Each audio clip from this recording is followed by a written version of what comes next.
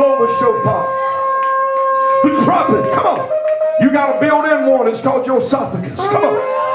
Shout unto God with the voice of triumph. Psalms 47:1. Word triumph comes from the word trumpet. And triumph means victory. Hallelujah. Yes, Lord. We praise you. We praise you. Somebody shout Christmas as Thanksgiving continued. Woo, thanks be unto God for his unspeakable gift. 1 Corinthians 9:15. Paul said, I can't even find words to describe. He said he's unspeakable. So in itself, praise and worship is a language. Come on, church. So he said, I'm going to praise him for Jesus, the unspeakable gift. Amen. Hallelujah. Praise God Almighty. Thank you, sister, for that song, Silent Night. You know that song's almost 196 years old. I know it. Yeah. Young priest in his 30s wrote it about 5 years before another man put music to it. The early 1800s. Amen. And awesome song.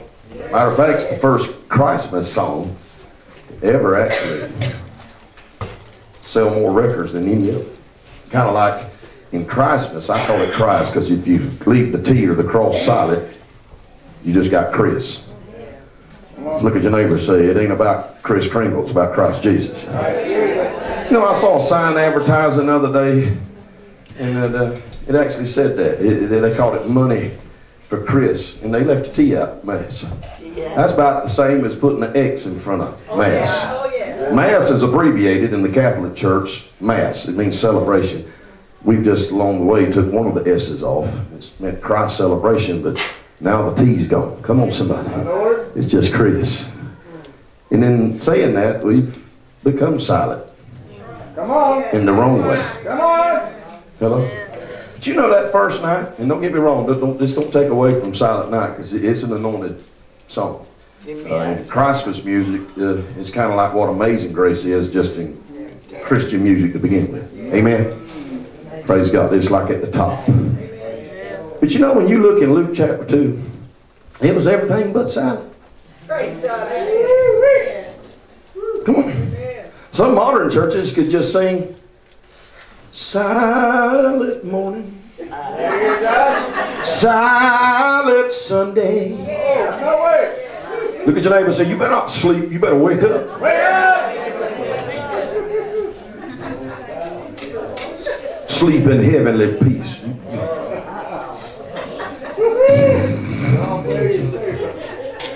What do you say?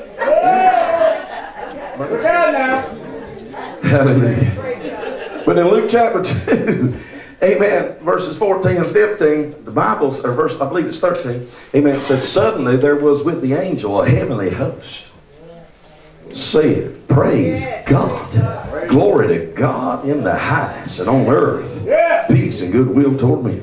Verse 14. And you imagine a heavenly host. It didn't just say a couple of angels. It said with the angel. That was with Gabriel that had came to her. A heavenly host. That means thousands. Somebody shout, it couldn't be quiet.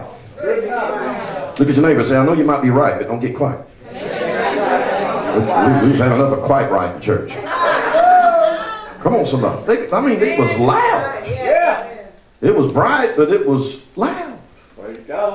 Hallelujah. Jesus had been born. The Savior had been born. Amen. And shepherds, you know, they didn't get lockjaw. Praise God. They couldn't keep quiet. They got loud. They went everywhere. Verse 16 and 17 of Luke 2, telling everybody the things that had been told them and what they'd seen.